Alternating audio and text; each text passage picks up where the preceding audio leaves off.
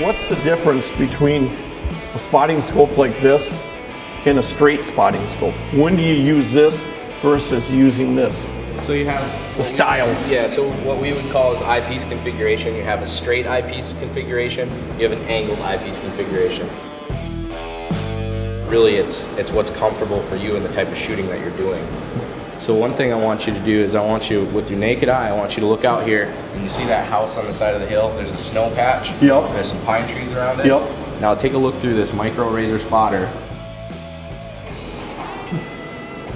Holy cats. And that thing weighs in at a little less than a 20-ounce bottle of soda.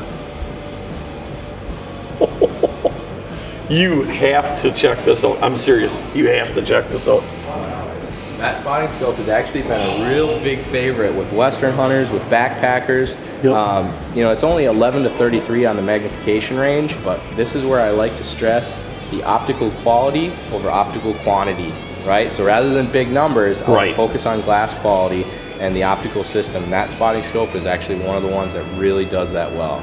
When a guy's looking for a pair of binoculars, how do you even start when you look out there and there's so many different pairs and brands of binoculars? Yep.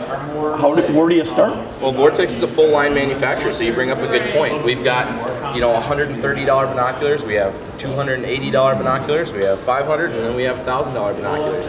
So the best thing that I would ask a customer is, if they're looking for binoculars, is how much do you use it? If you're an archery hunter and you're going to be sitting in the stand all fall, your binoculars are probably the piece of gear that you use most, I would say. When it comes to bow hunting, being able to pattern the deer is huge. And you know, by having a good pair of binoculars, it helps you pattern the deer because you're seeing things that you're not going to normally see with your regular naked eye.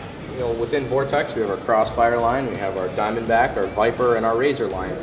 And as you go up, you're going to increase your ability to resolve detail. So when I say that, if you were looking through a pair of binoculars with lower resolution, you looked at a piece of brush, you might not see that one piece of brush that's actually an antler behind it. Right. You know, you go up to a Viper or Razor, something with high density glass, now all of a sudden that detail becomes very apparent to you. And so having something with HD glass is going to give you that low light performance. It's going to give you the better image quality, the truer colors. And but that being said, you know, our Diamondback pair of binoculars have been some of the highest rated binoculars in the market, especially at a sub $300 price point. You know, if a guy invests a lot of money into optics, you know, the big thing is warranty.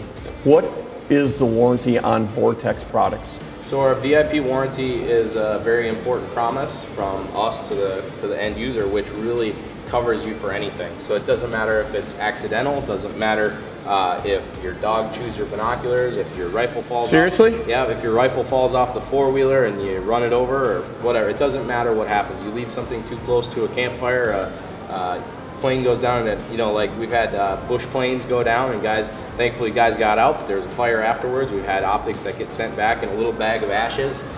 We cover it. Well, it's part of what we do here at Vortex is we try and serve people as best as we can. It's how we started, and it's how we currently run our company, and I don't see that changing anytime. So.